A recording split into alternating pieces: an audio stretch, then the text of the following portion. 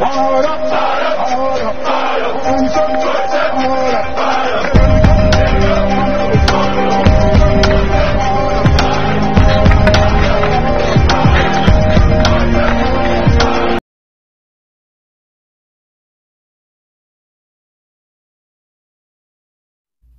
here with Tiger Scorpion Self-Defense Tactics. I'm about to go over the full thing on how to use the flashlight as self-defense.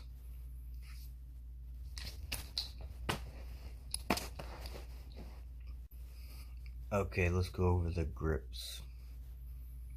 The grip for the flashlight is this always faces to the bottom of your fist. Thumb rests like this across the flashlight.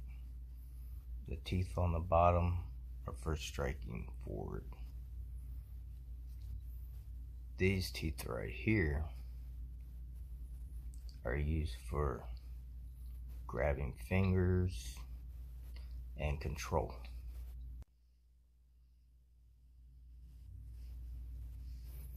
Alright, so finger grabs. Go for single one finger. You go for the thumb, you claw pinch in, the teeth are digging into the back of the thumb. You can use it for joint manipulation, pull off, and even throws. Always target one finger. The teeth are digging into the bones. You can grab the side of the finger. Pinkies are the weakest. Digging right back into that pinky. Another good thing about these is the bottom of the wrist. You can grab the wrist like this and put it right there. There's a pressure point right under here that really hurts. That's good for wrist controls. It's also on the very top, on the inside, right here.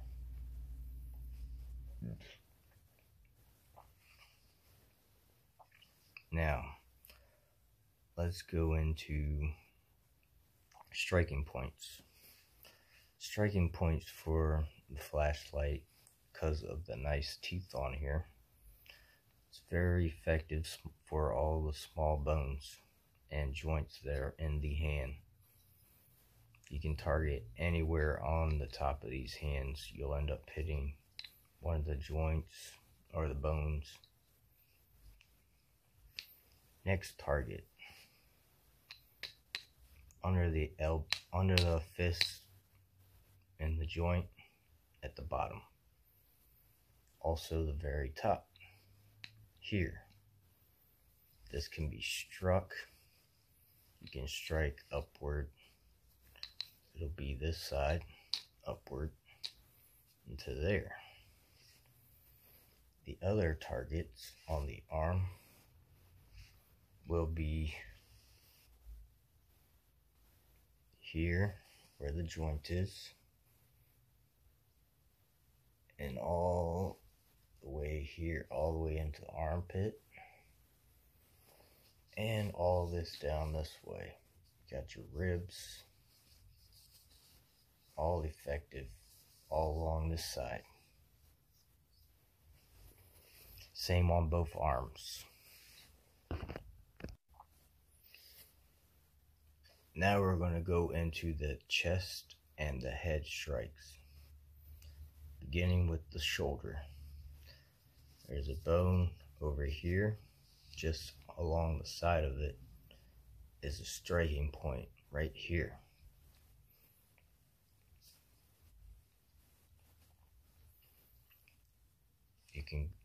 Next one is the shoulder, right in here.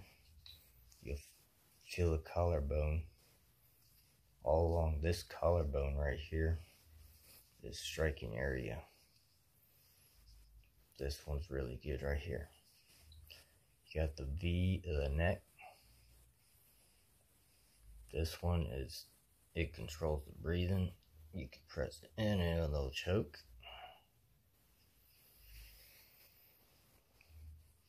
This one right here, we only use if our life's threatened. This one can be fatal. It's the same place you would do CPR. And it's just below the chest cavity. You can feel the V spot. Next, we're going into the sides of the neck. You got this side and that side. It's the same on both sides. Now for the head. Chin strike. It's the very bottom of the chin, upward. You can use this for control, just pushing them back. Same for the nose. Right in the nose ridge, underneath. It has the lip one too right here, pressing in. Then you got the nose one going up. You can use it. It'd be this way, rolling up. Next one, jawline. It's a little dent right in here. It's the jaw muscle. Bad thing about this is hard blows will break the jaw. This one up here is fatal, so I would not strike anything up in here. You can use this also for nose bridge. Pressing down in, it would be like this. Next one, behind the ear. And that covers the ones that I'm going to tell you. Alright, now we're going to go on the legs. Everyone knows about hitting the groins, but so let's get to the real stuff. Side of the leg, when you put your hands down like this, there's a pressure point right here. It's called frog. This will collapse the leg. They won't be able to walk on it for a couple minutes. Very effective. Next, we're going on the inside of the legs. Right in here. Up and down the center of the inside of the leg. You can strike all this right in here. Next, knee joints. Here and this side. Same on both sides. Taking out the kneecaps. Back of the knee. That whole back of the knee. You strike that. Next, going into the foot. Well, you got the calf muscle. Very back of the calf muscle, you can strike that. Foot is the same as the knee. Both sides. In and out on both sides. Achilles heel. The top of the foot and the toes. That concludes that.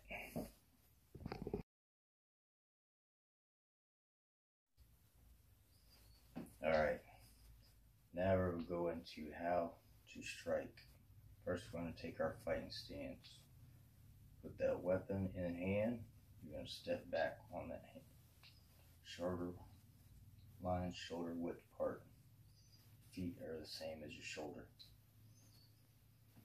Put your guard up like this. And every time before you do a strike, flash the light in their eye and do 2 strikes. This is to blind and dilate their eyes if it's nighttime.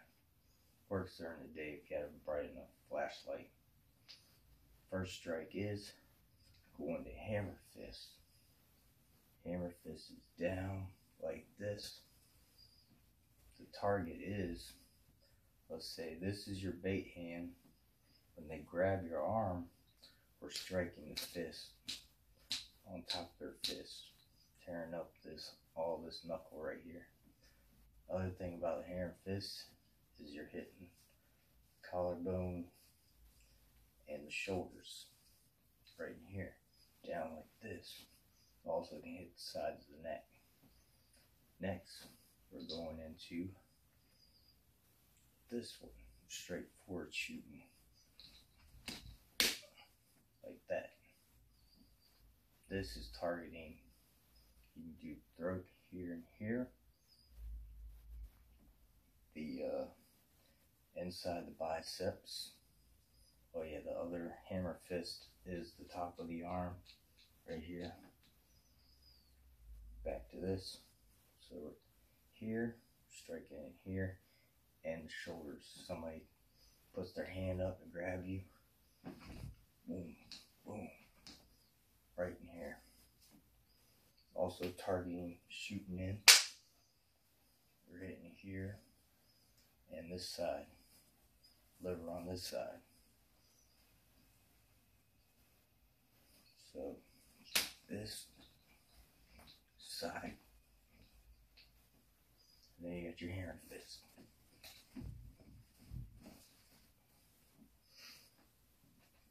This arm is always out for defense. You don't want to get them close to grabbing your weapon. It's bait, strike, strike, strike. And that concludes the video. Alright, block strikes. Block strikes. So we got the hammer fist this way, and then we got the hammer fist that way. Striking the arm in here. So it's like this. Cross.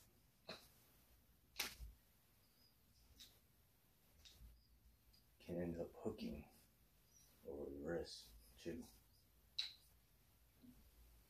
This strike, we're aiming for a block. We're going across, hitting in here.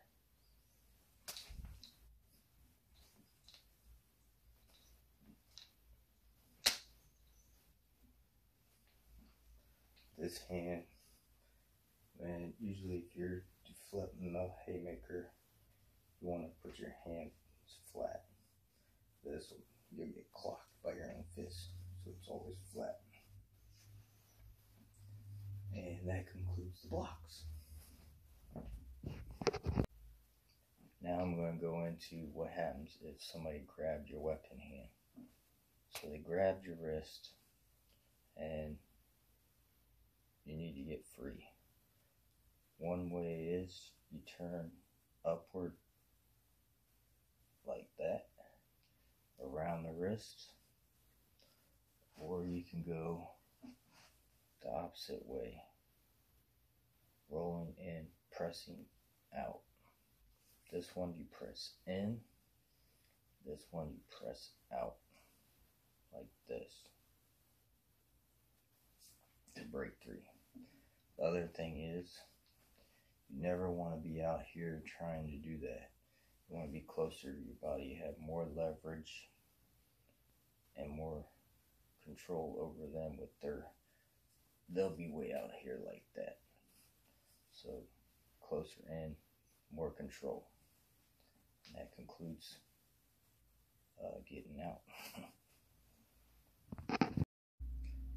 Last but not least, we're going over the push like this and the push like that. Okay, we got the nose pushing up in the nose bridge.